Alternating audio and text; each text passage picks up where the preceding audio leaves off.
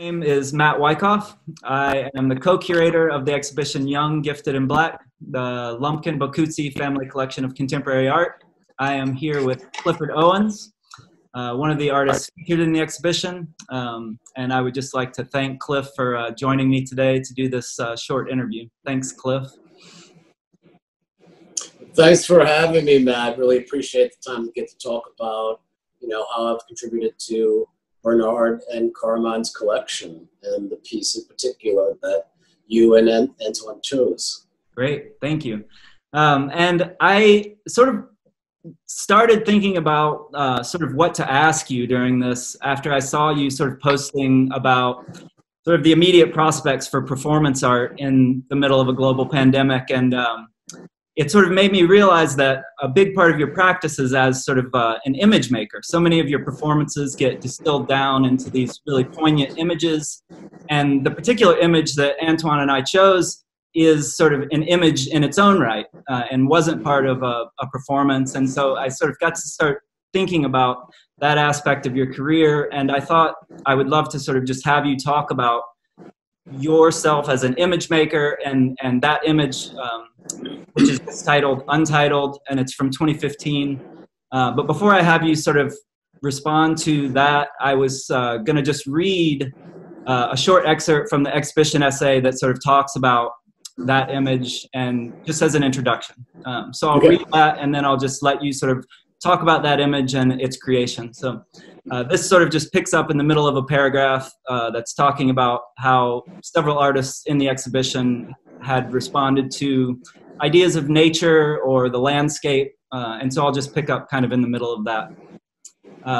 Not to mention the volumes that should be written on Clifford Owens' self-portrait as a recumbent, hands up, don't shoot, neutered, tucked, nude amid a verdant green pastoral landscape.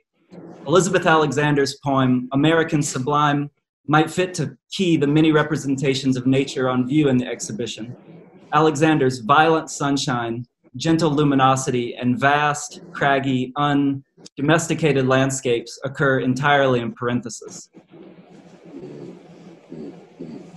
Yeah, thanks for the question. And that really marvelous quote, really dense, really a lot to unpack, I think, that quote, but maybe I can touch on a little bit of it. And I mean, I suppose thinking about my practice in terms of producing images, I often talk about how in performance art, the body is an image. And so my work, I think in many ways, the performance-based work, such as that photograph that's in the exhibition, certainly centers on the body because it's a recognizable image and because it signifies many things on many levels simultaneously. And I think to place a body, a nude body, I like this quote, the neutered body in the landscape is a really specific way to communicate different information from a particular kind of location within a particular kind of setting, a natural setting, to say different things about that body. I mean, of course, the neutered thing, the kind of castration anxiety, right, of the tucking the penis right between the legs, thinking about perhaps historically how women, the nude female body has figured in the landscape, just historically with Western art history is pretty consistent with that representation. Certainly in the medium and the history of photography, you see the same thing. So I guess I'm going on a little bit. And just to get back to that picture and this idea of a landscape, that particular landscape is a constructed landscape in the back of a building that was consecrated during the Civil War purchased by artist Dustin Yellen, and is now a place called Pioneer Works. And so I was there for a brief summer residency in 2014, and I did another project in conjunction with the residency called Seminar, which is a whole other conversation. But at some point, I had a good friend of mine, Matthew McNulty, make a photograph of me from a window in Pioneer Works that looks down on this simulated landscape, kind of constructed landscape, you know, in the back of what is otherwise just kind of a plot of gravelly land. You know? Right. And so, and I think about that, I guess, right now, because of the moment we're in terms of the initial question about like distancing, is, you know, he shot it from a distance, right, from a window, and there is a certain kind of voyeuristic quality to it. And performing for the camera, not for an audience in that instance, which is what happens in a lot of my work. Another work that's in Carmine and Bernard's collection is anthology Nsinga Night. Right. It's a massive diptych in which there's a big explosion. And that picture, that diptych was staged for the camera. The only people in attendance were the curator, Chris Liu, the anthology project, my assistants, and the sort of studio, the project manager. Right. So it was really a performance for the camera, but ultimately just a few people got to witness it. Similarly, if you think about the construction of that picture, which I asked my friend to take the picture of, you know, sort of performing for him, right, in this interesting way. So I don't know if that answers any of your questions. And after I made that picture, the hands up reference came. You know, that came later. Right. You know, it wasn't though, and it was not a sort of direct reference to hands up, Black Lives Matter. That wasn't a direct reference to that. Yeah, no. I was thinking about other sort of formal things. Although, if that meaning now applies, I think that's kind of interesting, and I'm certainly interested in that too. Right. Do you know what I mean? It was something that occurred to me as a sort of viewer of the image, and sort of taking the image apart and sort of trying to sort of look for, you know, kind of meaning in the image. It was certainly a sort of one of the gestures in the image that I was sort of trying to sort of pick apart and sort of get at kind of where you were coming from. So it's interesting to hear you sort of speak about it as a kind of formal element. Yeah, absolutely. I mean, I think that posed that posture, me in the grass with a tucked penis looking fiercely into the camera. It's just two things at the same time, a return of the gaze, kind of confrontation from a distance. Right. Is it a tease? Is it a recognition? But at the same time, a sort of vulnerability, sort of opening up, sort of very deliberate display of what should appear but is refused, and that is sexuality, perhaps. Right. That's back to the idea of the anxiety of castration, though not my intention, thinking about certainly a Black man's body in a presumably natural world and natural environment, as you started out with. I mean, all those things start to have resonance and meaning when they sort of collide in a single image. Sure. Do you know? It makes me think of like one of the things I've always thought about your work is it sort of brings up all of these sort of power structures. Like it's sort of, you get this sense of like overlapping power structures when you're in one of your performances.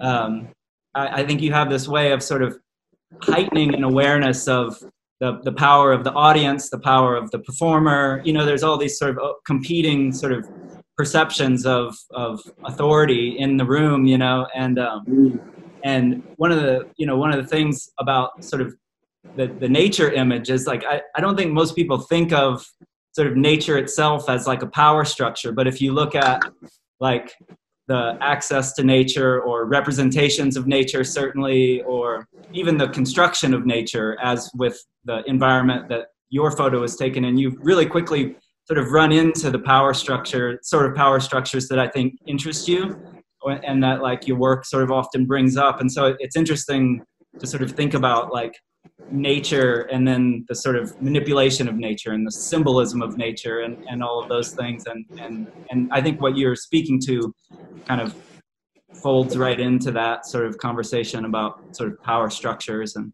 things like that. Do you feel like that's a kind of accurate reading of? Yeah, I mean, I think some of my work deals with, power dynamics, or, I mean, it's very complicated how power works, I think. And certainly many philosophies to approach that issue of power, how it's functioned historically. I mean, if you think about, this idea of like, nature is a powerful force, isn't it? Mother Nature. I mean, what does nature really represent in the Western imagination? It represents God. Yeah. Do you know what I mean? Yeah, absolutely. And the natural world has been sort of, in so many, like reduced down to, it is a symbolic, right? That term, like nature, I don't know, whatever that means. I don't know whatever that means. It's so complicated. But certainly, I wonder if are you kind of thinking about how human beings, how mankind attempts to control nature?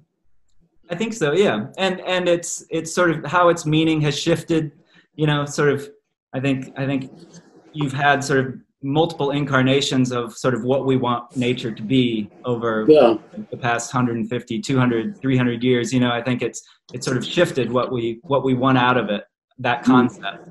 And I think that underlying sort of the broader perception of what nature is, there are all these sort of competing power structures, people competing for like what the meaning of that is.